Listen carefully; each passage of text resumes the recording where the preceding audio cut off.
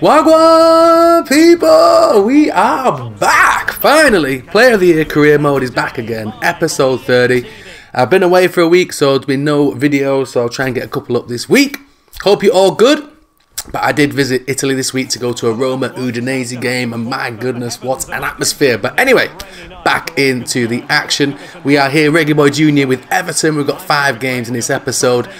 Everton have fallen off the boil recently. We were challenging for the title, could you believe, with West Ham leading the way alongside Liverpool. But things have started to slip up. Frank Lampard's tactics are getting sussed out.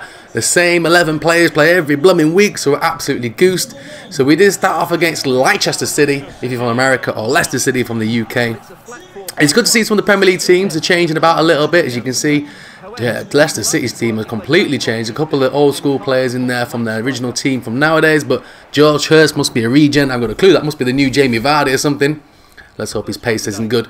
So, like I said, we've fallen off the ball a little bit this season. We're not getting that many attacking threats. It's only me scoring the goals. I think I'm the only one in double figures this season. And for some reason, I'm getting all the flack for this bad run of form. I'm the one getting low ratings, where Dwight McNeil's get about 7 point something.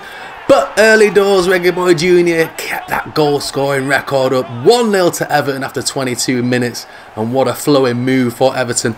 I've noticed on FIFA as well, no one seems to do any kind of high ball crosses. They're all across the ground. I mean, look at this crap. But yeah, for some reason, if I don't do well, I get back a 6 point something or whatever. I'm dropping down the starting 11 mixture. But yet the two wingers, Sarr and McNeil, who scored 3 goals combined, get a 7.9 every game for making about 18 passes just back to their fullbacks. The absolute liberties. But like I say, this man is doing all the good things. And if Everton do end up in Europe this season, it will be because of ReggaeBoy Jr. No little ball across. I mean, look at this geezer here. Oh my goodness, wait till you see the replay. He made it 2-0 ReggaeBoy Jr. though. Let's look at this replay. This guy come across here looking like Jackie Chan on crack, trying to kick me in the damn head. ReggaeBoy Jr. just calmly let him float past like Neo from the Matrix and then side-footed it into the corner. The Everton crowd go absolutely crazy. But when you see it from the third angle, the second angle, this is just hilarious. The ball comes across. You'll see this dude trying to Jackie Chan me in the face. Look at this guy. What the ass are you doing? The third angle's even better. You just see this dude fly past me. There he goes. What the hell's this FIFA? But it doesn't matter. ReggaeBoy Jr. got his second goal. Oh my goodness. And then a couple of minutes to go. For some reason, Leicester sent the goalkeeper up. What on earth they're doing? We broke cleanly. Look at that. Good challenge from ReggaeBoy Jr. And then the afterburners are on. Keeper's trying to trap back like nobody's business. And then ReggaeBoy Jr. found the angle, took the shot, and got his hat-trick from a long-distance shot. Beautifully done. Hat-trick hero, it says in the corner. What a goal from ReggaeBoy Jr. And 3 points in the bag. And the worm to finish it off as well. And we needed those 3 points. Like I said, we've been dropping points. We lost the Merseyside derby against Liverpool, which I scored probably the goal of the season in. So if you haven't watched that episode, go back and watch it after this one. But look at the goalkeeper. Looking like a kid on Christmas morning trying to run downstairs to find out if Santa's been. Oh my goodness. And all that's there is an own goal for your brother. So 3-0 against Leicester. A good win. And Everton back in the points. And we needed it after the Merseyside derby. But look at this clinical finish. Oh my goodness. Pinpoint like a postage stamp. So give me that match ball. Come on, look at Ten Hag's finally gone into refereeing. Look at that. Beautifully done. We'll get that match ball and a good rating for ReggaeBoy Jr. 8.6 for some reason for a hat-trick. Yeah, I don't know. Liberties, I guess. It is what it is. It is what it is, brothers. But we press on with the press on. So the dressing room is high. We've got 3 objectives done as well. Sometimes the objectives are absolute liberties, but we're in there. We're not. I mean, we should beat the starting 11 max every week. I mean, it's just crazy. I'm better than all these damn players. I'll say it. I said it. So that put us back into the Champions League places. We're 7 points off West Ham, who still unbelievably are doing amazing this season. I think I've got 25 out of those 31 goals. So then we headed to Ellen Road. Always a tough place to go in West Yorkshire. And again, a game that really we thought we could step in and win. Leeds don't have, obviously, their goalkeeper anymore, Melier. The back four's changed. Well, Christensen's still there, though. Tyler Adams is still there. Gayabi's still there. Somerville, who I do rate. Somerville should play more often, I do believe. So, and the Hoffman up front. Because obviously Patrick Bamford plays for Everton. So whenever I get subbed, Bamford comes on. Can you believe it? Exactly. But anyway, the Everton team is the same as always. Bar a change at left back. Sometimes Andrich comes into midfield, but usually it's the same slow formation. So yeah, I think after this season, even if we do get Champions League or Europa League football, if we can get a team that's in Europe next season, I think we might have to move on. Something that's got a bit more of an attacking kind of formation. So at Ellen Road, the crowd is hostile, but again, this man can do his thing. Nice little ball through. Beautiful play by Everton. Slick movement, and we took the lead after 27 minutes. And I do believe it was Andrich with our first goal. Beautiful start, and I'm thinking, yeah, let's have it. Another 3 points in the bag. And yet again, another brother that wears short sleeve shirts but wears gloves. Makes no damn sense. I mean, I don't believe it. What's going on? Anyway, we press on with the press on. Everton then slipped up. Leeds United came back at us. Good attacking play as well again by Leeds United. And I think Jesse Marsh is still in charge on this save that I've got here, because obviously we've still got Lampard and Jesse Marsh playing that power ball football. But again, look at that defending. Absolutely shocking. Everton, just look at that. And then the goalkeeping save as well. So Leeds got back into it, which really, that goal should never have counted. So yeah, 1-1 at Ellen Road. But we weren't done there. We had to fight all the way through it. But again, ReggaeBoy Jr. losing the ball for half time though. Ball over the top. And again, we've got like 15 players at the back, but yet we can't defend. I mean, look at this. And Leeds took a 2-1 lead right before half time in a game that we controlled.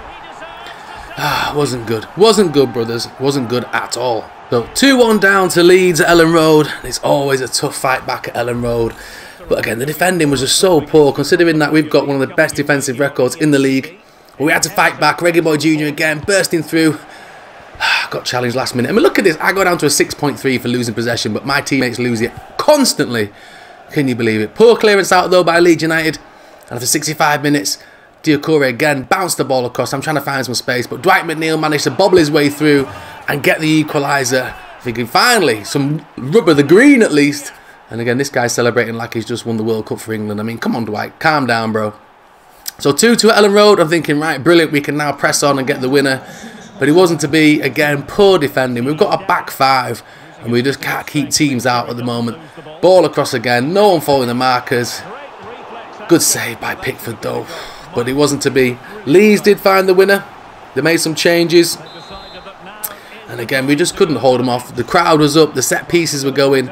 And there you go. Backstick header from the Hoffman. Can you believe it? He must be related to David Hasselhoff. The Hoffman made it 3-2 to Leeds United.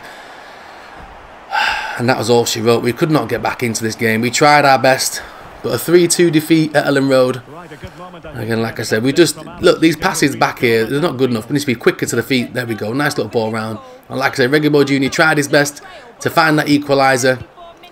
And the moments we had, unfortunately, their goalkeeper, Medley, whatever it's bloody called, Mebels or something, was there to break every shot we had. So 3-2 defeat against Leeds, off the back of a 3-0 win against Leicester.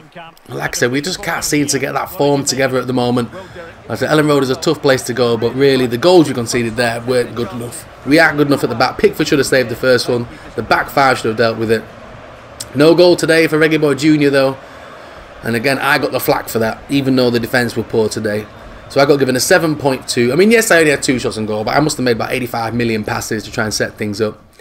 So, somber in the dressing room. I did hit 3 objectives, which was like 85% bloody possession and whatever for the rest of the team. So I then dropped down to nearly a sub. I mean, can you believe it?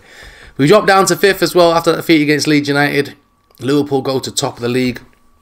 So after that, we then hosted Bournemouth at home. A game again where we're looking into this thinking, right, we can get all 3 points against Bournemouth. But yet again, Lampard went with that defensive system. Teams like this, we need to change the shape. I mean, he keeps getting flack from the media. I keep backing him, but I don't know if managers get sacked. It'd be good if they did, if managers changed about on it, because then we might get a change in formation, because he's going to play this damn formation for the rest of FIFA by the looks of it. Bournemouth still playing their trade in the Premier League. Martin Darun there, Rustin Christie. So again, they've got a few brothers that are still there. They've got Traore up front as well. And unfortunately, this was a match to forget. A dire match. A 0-0 here at Goodison Park. Not for the want of trying, though. Again, trying all that little link-up play, making all the runs. But again, I'm getting the flack for the actual dookie. Having to take long-range shots. Because again, there was no sort of link-up. At least with Levante, we had a strike partner. And we can get a few 1-2s on the go. So it was a match of very few chances. But as you can see, I've got 5.9 there, and I'm doing all the link-up play, all the hold-up, all the shots. But yet, if I don't hit the objectives, and like I say, most of the time the objectives are 3 or 4 shots on target, At least 55 to 65% possession for the whole team, which again, I don't get why I'm part of that. Midfield, I get it if I was a midfielder. And then sort of usually win a game.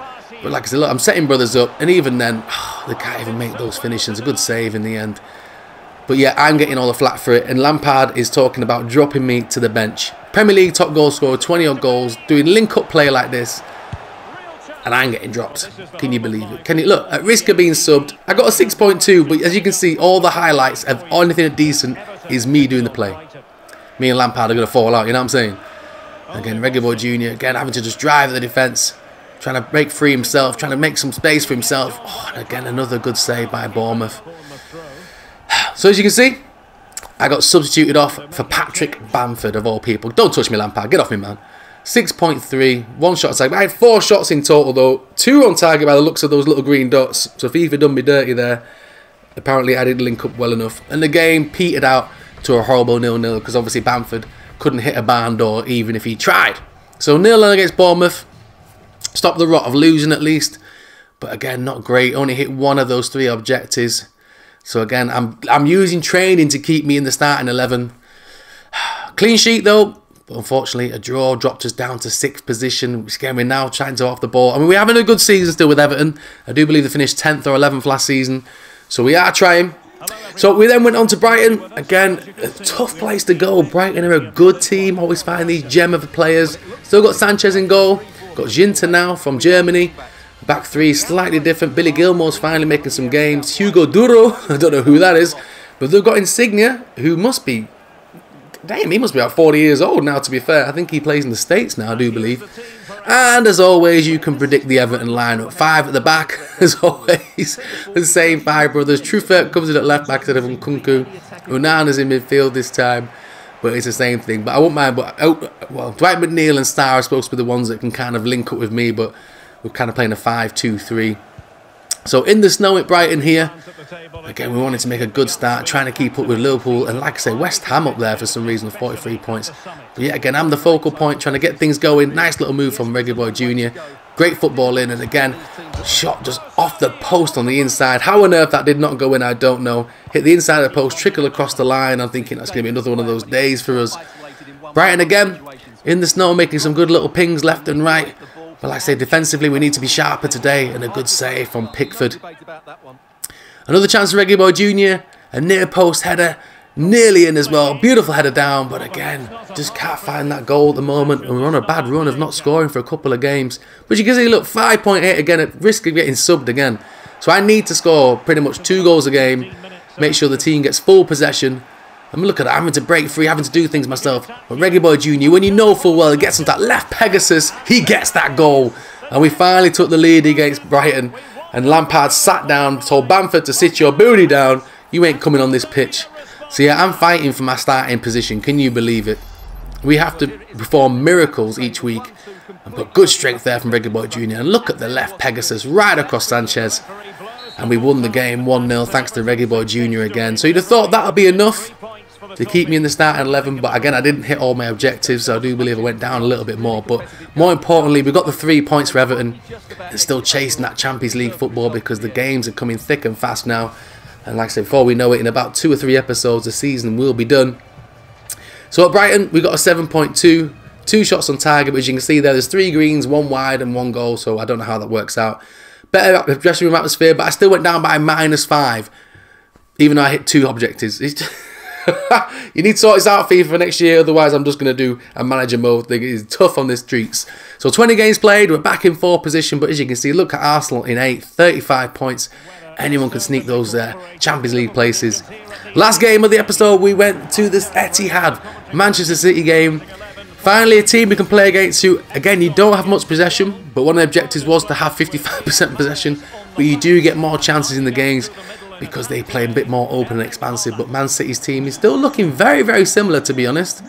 Only Rudiger's in there, slightly different. Cancelo's come back and Cabore's at right back.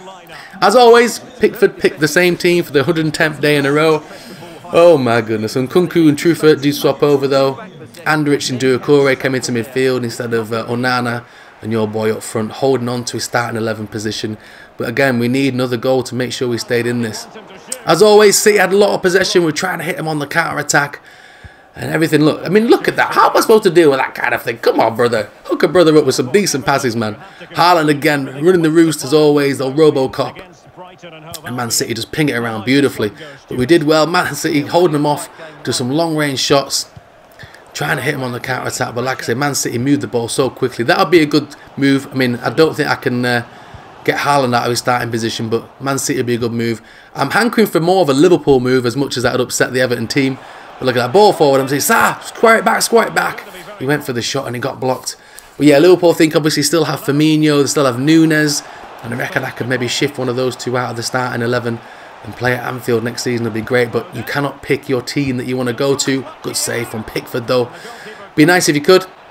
But yeah, one of the big teams in the Premier League will be really good. Well, the big top four, Everton are a big team. And again, ReggaeBoy Jr. unlucky with a block on the line from Rudiger. And again, trying to find that space and a great save from Ederson. So again, only a 6.1 at the moment. Trying to score against this beast of a keeper with a left Pegasus power. Well, look at this. Great save from Ederson. But yeah, we'll see what comes up. Like I say, I would love to stay in the Premier League again next season. If we can't find the move that's good for us, we might stay with Everton if we are in Europe. But as soon as a move comes forward, we'll try and make a move from Everton. Try and find a team that warrants our attacking ability. A beautiful play again from Everton. And again, ReggaeBoy Jr. should have probably squared it that time. But we're creating chances against City, which is good. Like I said, if we can get 3 points against these who are fighting at the top of the league, it'd be good for us. But Haaland got in behind. Branthwaite trying to track him down. Luckily for us, Haaland was on his own. Ping across. And again, an excellent save from Pickford from Foden's shot. We were penned in then for the last 20 minutes. Pickford having to make save after save. I'm getting marked down for return to position. I'm trying to defend and help out and saying return to position. Winning headers even at the top against two men. And then finally, look, make it that run. Break free. Let's go. I think I'm in. Left Pegasus. And he scuffs it wide, ReggaeBoy Jr. And with that, Lampard substituted me again. Don't touch me, bro. 6.4 rating. Again, it says I had one shot, but I had 4. Well, 3 on target, 2 wide. I don't know what's going on. FIFA update your game, please. I'm getting murked here. But crazily enough, even me coming off, Evan actually managed to find the winner. We broke the game down early doors. Man City just couldn't handle us. And Doucouré, of all people, was clean through. And what a finish. And Everton led with 10 minutes to go at the Etihad. Can you believe it? Maybe they don't need me. Maybe they need Bamford. Oh my goodness. So yeah, my goal scoring run had dried up, I must admit, in the last couple of games. But we'll be back, don't you worry. Man City tried everything to find that equaliser. But look at that, we put an absolute wall in front of everybody. Header down and Pickford saves us in the last couple of minutes. Beautifully done. And like I said, we got a free kick towards the end. And we could have made it 2. I mean, it is the final kick of the game. But over the wall, off the bar. But we held on. I mean, my goodness, a 1-0 win at the Etihad is huge for us. I do believe we beat Man City at home as well. So we may have done a double over City. But what a win for Everton. And I'm just pleased for the 3 points. Not pleased with my performance because, like I say, I have to score every game to seem to be not to be substituted to Patrick Bamford, of all people. No disrespect, Bamford, I love you, brother, but I mean, come on, man. Absolute liberties, man. I got 20-odd goals in the Premier League. But yeah, I'm getting substituted. But Doucouré, give us that win. Again, we're man 15 on the old objectives. Only got 1 of the 3. But I'm happy for the boys. We got the win. Sar's happy. He's dancing around. Don't dance with me, bro, okay, man? A bit of personal space, brother. So that put us back into 3rd, can you believe? 7 points off West Ham and Liverpool. But as you can see, only 4 points ahead of 8th place Newcastle. So 17 games to go. Plenty to play for. We've got Brighton in the FA Cup next. We've got Burnley and Leeds in the league again. So a little bit of revenge against Leeds and Leicester and Crystal Palace. So again, I'm looking at thinking a potential good 9 to 12 points. Still 26 goals in the Premier League in 20 games. Mir at West Ham has 15. Diaz has 15. Assist-wise, I am ranked in 13th with 4 assists. Martinez is top with 9. So again, we could get some more assists, I do believe. We're 83 rated, 84 rated. I do get a new contract and a bit more money. I'm doing lots of investments now and buying lots of things to get my play up as best I can. But so far, so good. 20 years old, still looking a beast. 4-star skill moves, 3-star weak foot, would you believe? That left Pegasus is not 3-star. It's at least 5-star, that left Pegasus. It's unbelievable. So yeah, we are getting there. I think I need to work a bit more on my pace, a bit more on the passing, maybe a bit more strength as well. But anyway, brothers, I hope you've enjoyed this episode. Hit that like button for me, it really helps out. I'll get a Caribbean FC episode out as quick as I can. But in the meantime, peace and love, brothers and sisters. And I'll see you on the flip side. Peace!